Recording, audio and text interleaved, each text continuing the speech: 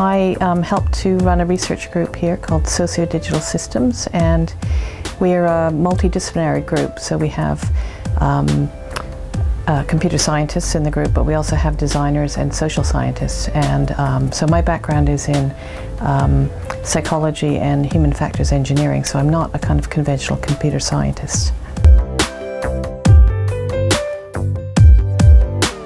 I think the best thing about the job is that it's a job in which it's a good thing to be curious about things.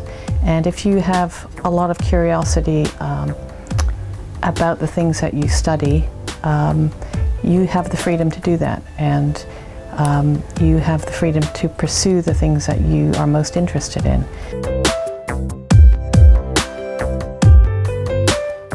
So I started off in psychology, and I was always interested in mathematics and engineering as well.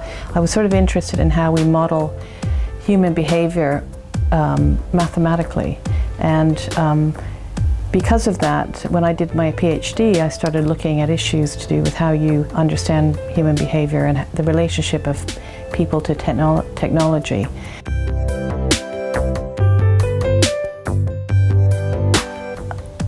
After doing my PhD, I spent a bit of time at Apple Computer, and then I moved on to work in another industrial research lab with Xerox, and after that I went to Hewlett-Packard, and after that I went to Microsoft. So I've gone to now a number of different big IT companies, always working in research.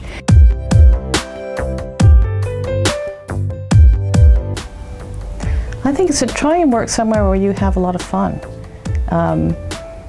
because you spend a lot of your time in your working life, and you should enjoy what you do.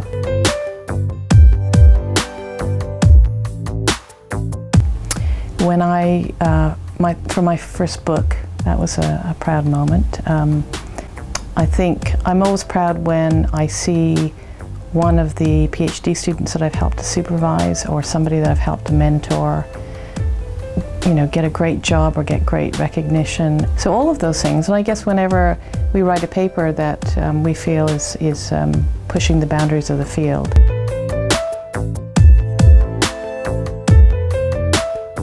There were lots of things that I thought I wanted to do, but the problem was that in high school, for example, I liked doing fine art, I liked maths, I liked English, I liked sciences, and so I couldn't narrow any of it down. So I worried that I wouldn't be able to find a job or a career for myself where all of those things could come into play.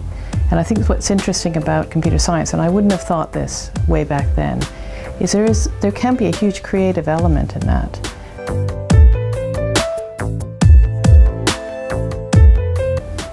So don't rule it out because you just think it's full of geeks. There's so much more going on. I mean, computers are everywhere, in every aspect of our lives. So you have a chance to actually make a difference to people's lives, and don't rule it out because you think that you're not good with numbers or not good at programming, or it's too geeky. Don't rule it out for that, because you'd be really ignoring all of the other really interesting stuff that goes on in computer science.